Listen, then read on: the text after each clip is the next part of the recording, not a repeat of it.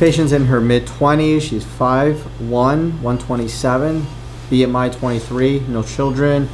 We're going to be performing a 360 lipo fat transfer to the buttock. She wants to be as curvy as possible, have some nice projection, but always keeping it natural. 360 lipo fat transfer. We're going to bring in her waist area as much as we can. This is going to come in. I'm going to build up her thighs. We're going to go from a square to more of an hourglass shape. 360 lipo fat transfer. Recall normal BMI.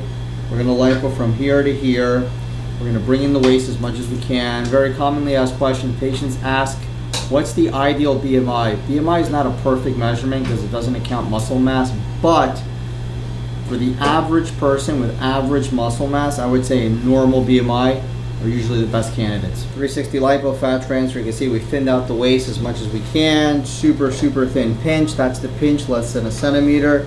I transferred about 1,200 cc's of fat to the buttock. She's got a really nice curve.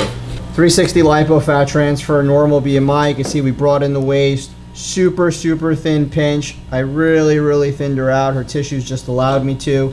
And I gave her some nice curves. Great result on this patient who's in her 20s. 360 fat transfer. Patient was in her mid-20s, normal BMI, and we did a 360 fat transfer. I took out just around 5 liters of fat because she has a normal BMI. She'll be going home. It was a little bit under 5 liters.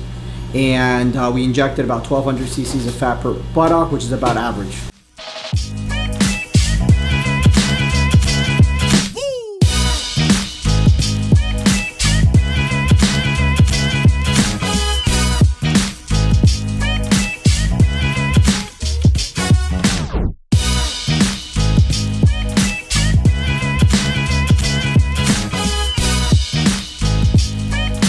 Thanks so much for watching.